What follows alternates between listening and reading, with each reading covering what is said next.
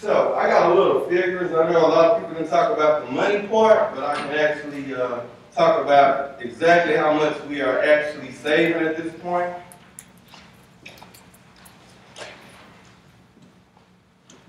And this will be it for me. So basically, when I look at the stats on how much we were saving, in 2015 in lane staffing alone, we spent $179,794.83 with lane staffing. In city temps, 2016, with our new process, we spent $88,863.64. So if you look at the math on that, it's a big difference, and we definitely have better quality people working in the call center now. And a lot of these people are promoting and getting new positions in new departments and growing with entry one. And that's pretty much it for my project. If anybody got any questions? Excellent. Yes, sir.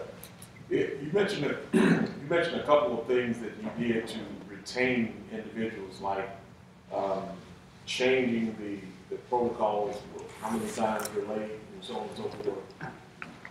Of those methods that you changed, which one do you attribute the most credit for your success? I would think attendance, because attendance was definitely, I know we all talk about morale a lot. You know, when they come in there and read them papers, you know, the morale go down when we talk about attendance. Because it's pretty scary when you go in class for the first time. We talk about, hey, a lot of people, we talk about attendance the most. So I think attendance was the biggest impact. Once we changed it, I think people started seeing the vision and saying, hey, I can actually do this. Yes, sir. A comment, a place I work for beat you tremendously. We had one applicant last 4 hours. We got ready to break it down. The number that you mentioned about for the lane staffing temps, how much you pay them, is that for those that stay within a 90 days. 90 days?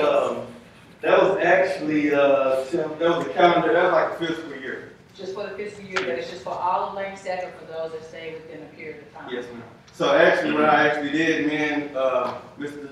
Johnson, we actually went down and got everybody, they started in termination date and added it all up. Wow. So we could actually see month to month, you know. So I'm curious to how much you guys would have spent for those that stay less than 3 months. Well, I mean, I'm just curious to know. Yeah, it was pretty, it was almost, I would say rating like 20,000 a month.